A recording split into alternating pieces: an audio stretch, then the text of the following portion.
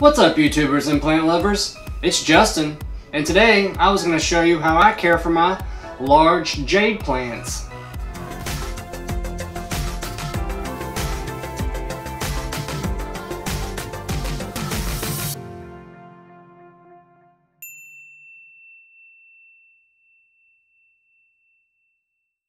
Now, I know there are a couple different species, different subsets, different kinds of jade, silver dollar, regular, compact, Crosby's compact, but I am doing the focus more on Crassula ovata, and the first one that I have here in the blue pot was sold to me as Crassula ovata Crosby's compact.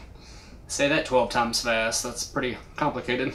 This one is really good for bonsai. I mean, they all pretty much are great for bonsai, but it doesn't get too big. I think at most it gets to be about 3 feet tall by about 3 feet wide.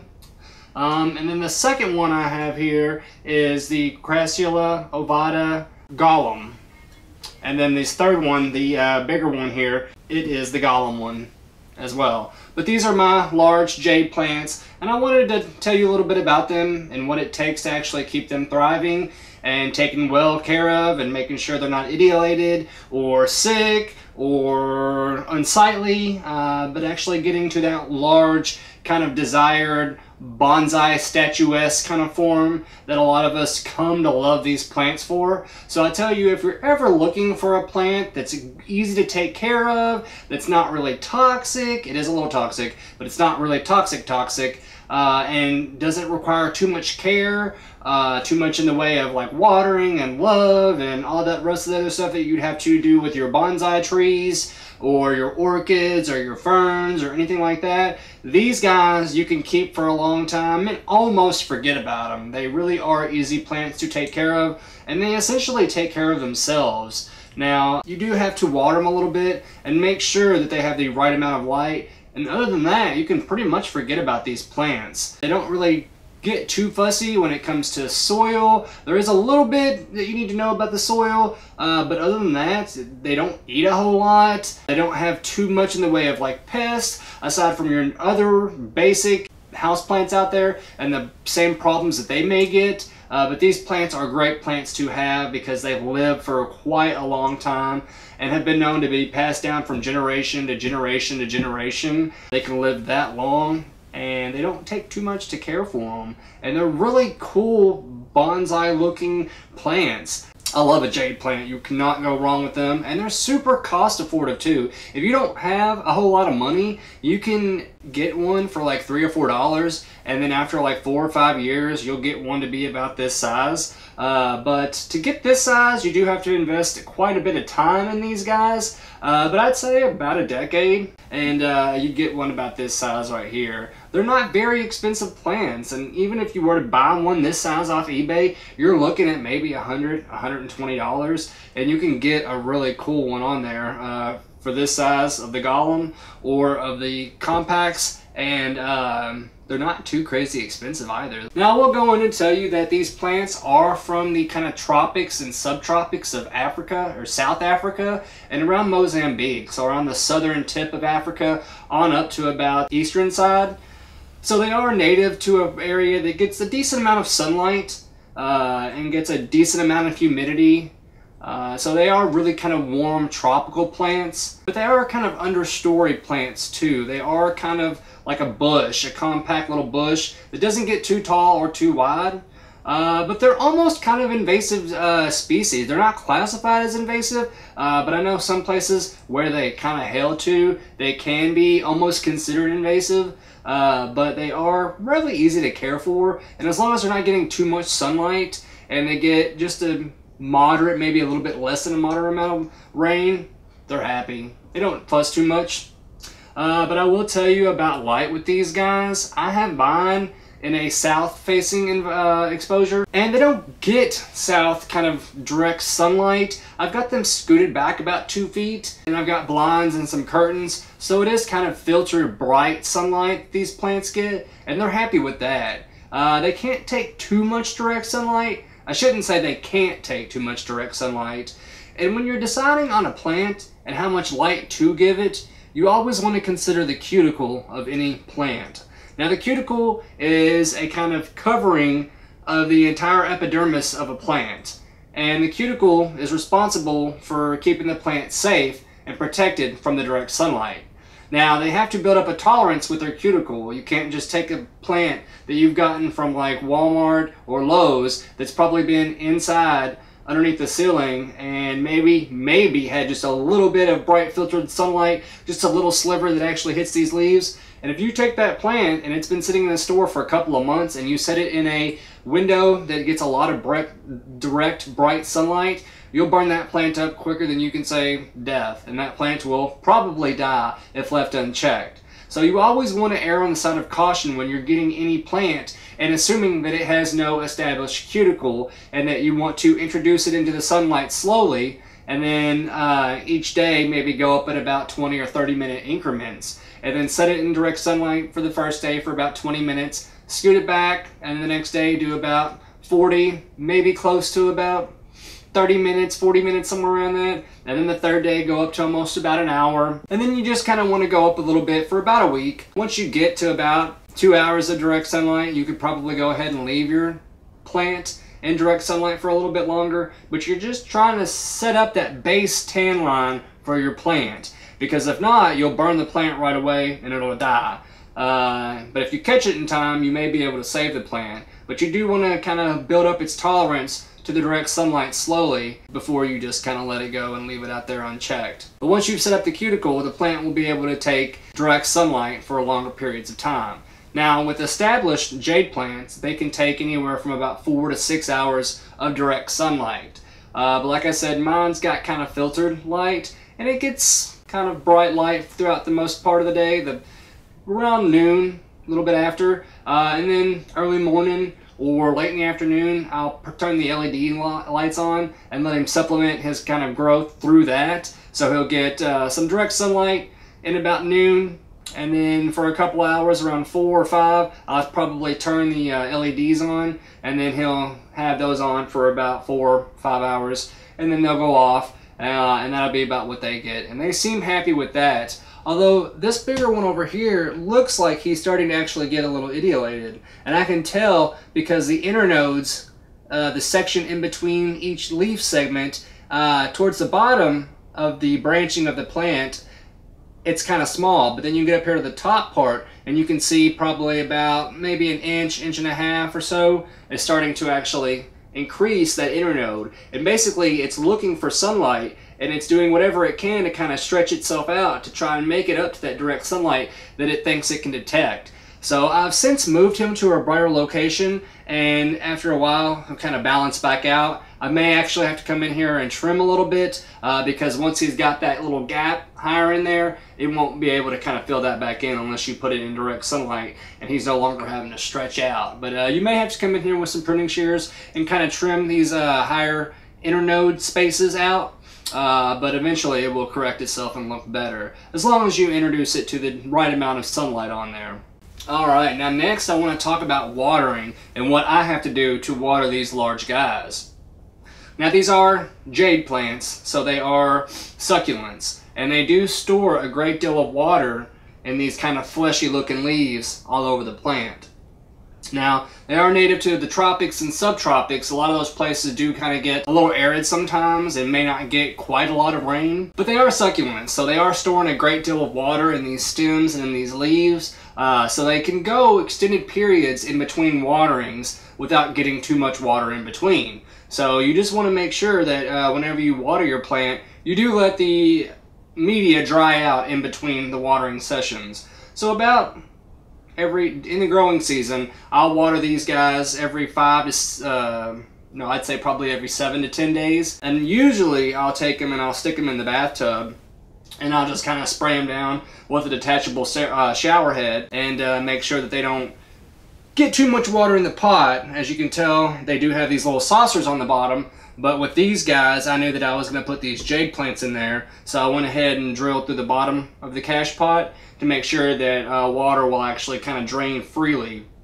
If you do have your jade in one of these pots, make sure that if you don't go ahead and drill through the bottom so that all the excess water can drain away freely, that you do tip the pot over after about 20 minutes and let the excess water in the bottom of the pot drain freely. Jade plants love their water, but they hate sitting and standing water all day. So they do like to get some water, and then after about 20 minutes, I'll go ahead and tip the plant over and let all that water drain out the saucer. Now, I don't have to do that with these guys, because in both of these cash pots, I went ahead and drilled through the saucer, so all that excess water will drain through it and out into the bathtub and down the drain.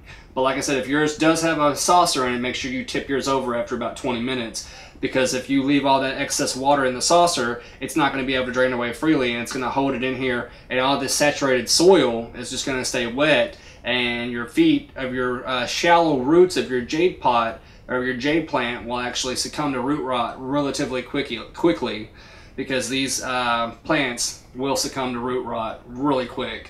And that's actually the leading cause of death with these plants. It's just kind of newer gardeners not understanding that it has to dry all the way in between. And sadly, if you caught my last video on my other jade plant that was beautiful, it died because I had it in a pot that wasn't letting it drain off all the rest of that excess water, and it killed the plant really quickly.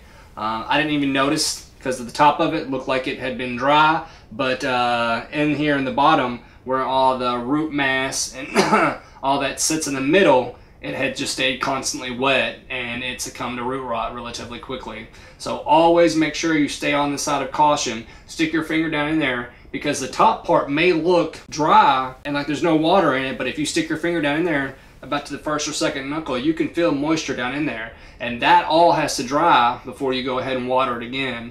Especially during the growing season, because if not, you're going to keep adding water to that, and it's going to end up killing your roots and drowning them out. Like I said, they are fairly shallow, but they do go down in the soil a little bit, especially with this plant this size. So you want to make sure that the middle part isn't getting too wet either, and it actually has time to drain away before you add more water on top and then create this vicious cycle. Consequently, if you do notice that you are picking your plant up and it's dropping some leaves a lot, that typically is an indication that the plant isn't getting enough moisture. So if you look and your plant seems to be healthy otherwise, but you notice it's dropping leaves, that may be a sign that you need to actually give your plant a little bit more moisture, and you're going too long in between waterings. Also, you want to make sure that if you are like me and you set your pots in the tub and you spray them down, that you turn the fan on to help dry and wick away all that water from the stems and the leaves. If you leave all that water on there, it can end up causing or inviting rot into your plant, so it will actually wreak other problems with your plant. So make sure that if once you do spray it down, you turn the fan on to help kind of wick some of that water away, so you're not inviting pests or any kind of rot in for your stems or your leaves or any other part of the plant. Typically, you do want to actually just kind of water the top of the soil and let it trickle down through there, and that's the best way to water it. But like I said, if you do like I do and you spray the whole plant off, just make sure you turn the fan on to help wick some of that moisture away. Alright, and another thing I wanted to mention is these jade plants are extremely sensitive to the salts that may be in water. So if you water your plant, I wouldn't use tap water all the time. A little bit's not going to hurt it, but if you use a lot of kind of harder water or softened water that's used a lot of salts to actually soften that water, or limestone rich water or anything of that nature like Kentucky has,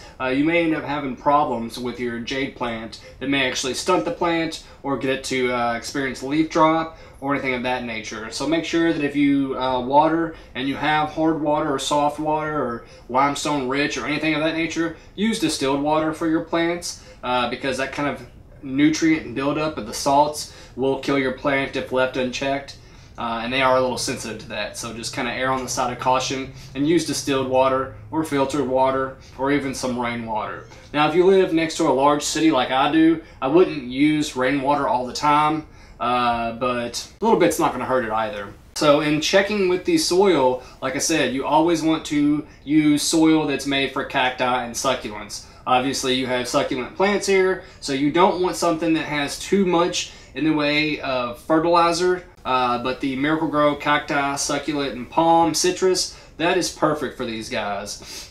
Coincidentally, if you wanted to make your own, you could use a reputable potting soil and do about 2 parts potting soil to 1 part perlite or pumice. Or you can even use some kind of horticultural grade sand, like some builder sand. Essentially sand that's been rinsed a couple of times to get rid of any of that kind of salt buildup or that silica buildup. If it's been washed a couple of times and used for like construction or horticulture, that'll be okay. But a lot of that actually does have some kind of salts in it that may end up causing problems with your succulents again. Like I said, I use the cacti and the succulent and citrus for Miracle-Gro, and that has enough in it to actually keep the plants happy and healthy, and then let the excess water drain away, because soil will actually hold on to it a little bit, but the sand will actually let the excess water drain away freely, so you don't have to worry about it holding on to the excessive water and keeping it soggy and saturated all day, because as we know, that'll kill your plant quicker than you can say it's dead. Also, I wanted to let you know that with the soil, you want to make sure that your soil errs on the side of slightly acidic. You want it typically around 6.0 on up to around 7, and you don't want it to get too alkaline. I wouldn't go past 7 if you could help it, just because alkaline soils are not beneficial to cacti and succulents. So jades aren't too fussy. They can get away with a little bit of alkaline soil, but I wouldn't tempt the fates, and I would just keep it on the side of acidic slightly if you could. You can go to Lowe's or Home Depot or your county extension office, and they can test your soil for you and tell you how acidic it is or how alkaline your soil is, and kind of tell you if you wanted to bring in some soil samples from a couple of your plots or on your land or whatever. They can test that out and tell you what that is, and tell you if you need to add some acidity booster or some lime or some sulfur to actually help you get your soil to where you want it to be. But like if you're using soil for a lot of your fruits and vegetables like blackberries, blueberries, azaleas, or something like that, that would be fine for your cacti and succulents too. Like I said, you want them to be a little around 6.0, slightly acidic is beneficial for your cacti and succulents, and alkaline soil is not. And as we know, if your soil is kind of alkaline and your plants need a little bit of acidity, that can affect the growth of your plants and how much nutrients it's able to uptake and actually store and look its best. So I wouldn't kind of brush that off to the side and not check that and leave it undetected. Make sure you actually have some kind of knowledge of where your plants fall with the acidity scale. Alright, now a lot of times people will leave these guys outdoors to get them some sunlight. Like I said, you got to be careful with that direct sunlight, or you could scorch your plants and kill them if it's left unchecked. But if you do decide to keep yours outdoors, make sure you bring it in when you notice that the plant is going to be experiencing weather around 55 or below 55 degrees. They can't take cold weather at all, and a plant of this size might take a light frost, but I doubt it. I wouldn't even tempt the fates with that, because if temperatures get below 50, you can experience some stunted growth, and if it gets down to a frost, it could actually kill a plant of this size or smaller, or even a plant of this size, because that cold weather will come in and freeze all these beautiful, thick, luscious little leaves and stems. So make sure that if you know it's going to get cold, you bring your plant indoors. And always check every day before you set them out there. And if you're not sure, set an alarm and bring your plants in just to be sure. Because if you get a plant of this size and you invested this much time and energy in keeping this plant alive and healthy and looking its best like a bonsai tree, and you have that wiped away in just one night, and nothing can prepare you for that when you come out there and you see your whole plant collapse like that, and it's just a big old pile of mush, and you know you can't save it, and you know you messed up. So just make sure you set that alarm and bring your plant in if you know it's going to be cold, or there's a chance that it might get cold, because you don't want to lose your plant to cold weather just like that. That would suck to invest all that time and energy in there and just one night forget it, and then it's all gone. It's happened to me. Alright, now one of the second to last things I want to talk about is fertilizer with these guys. And as I said previously, these aren't heavy feeders. If you have recently transplanted your plant, coincidentally, you don't have to transplant these plants that often. I think every 3 or 4 years is sufficient. These plants love to be pot bound, so they don't need to be transplanted all that often. And that's another reason why they're great plants, because you don't have to come in here like the willow bonsai tree that I did a little bit ago, you have to transplant that once or twice a year. But these guys, you can wait 3, 4, 5 years before you have to transplant it again.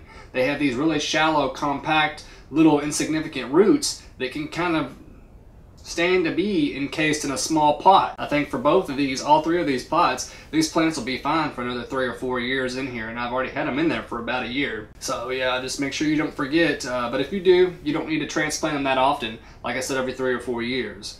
But if you went ahead and you transplanted your jade plant within a year, after about that year, you do not have to feed your plant at all. Miracle-Gro will feed your plant for about the first 6 months.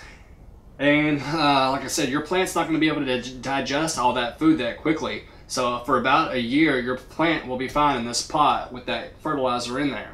After that year, you can go ahead and fertilize every 3 or 4 months. They aren't heavy feeders at all. And if you are feeding your plant, to wake mine up, I haven't done it with these guys because they've been in their pot for about a year. But next spring, I'll probably give them a little bit of a fish emulsion just to kind of wake them up a little bit. And then halfway through the growing season, I'll probably use a little bit of liquid fertilizer to mix in with these. And I'll dilute that by at least by half.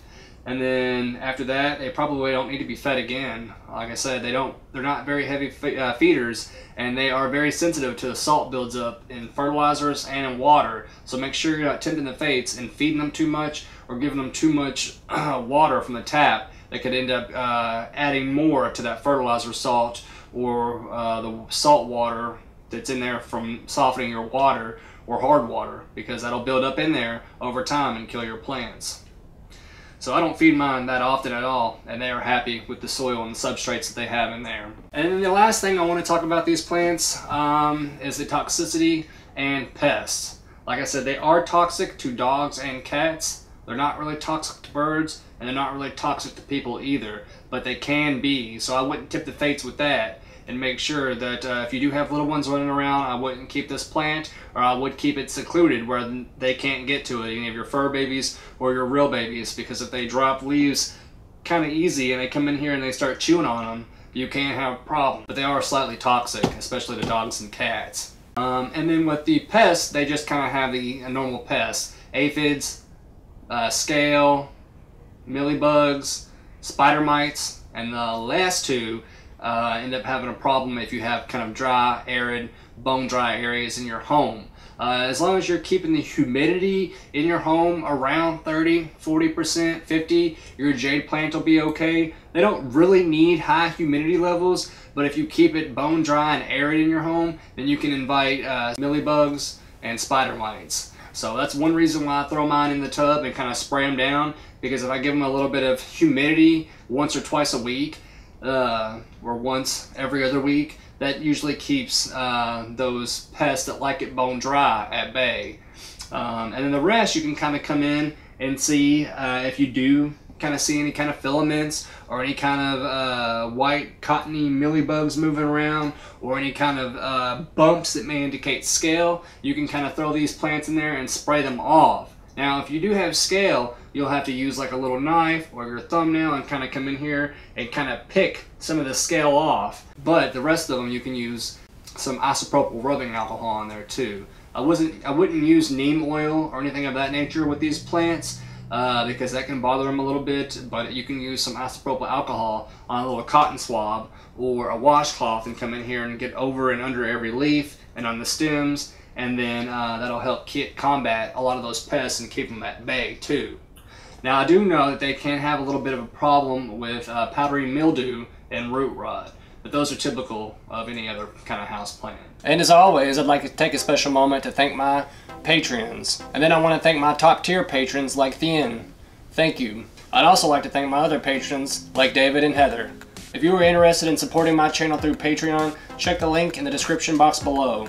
As always, your donations go to keeping the lights on, the LEDs running, clean water and food for all the plants.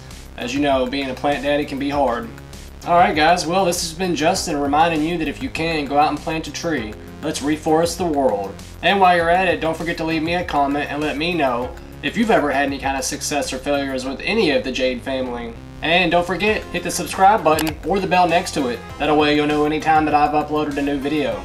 You guys take it easy, have a good one, and don't forget, always plant prudently. Thank you, YouTube.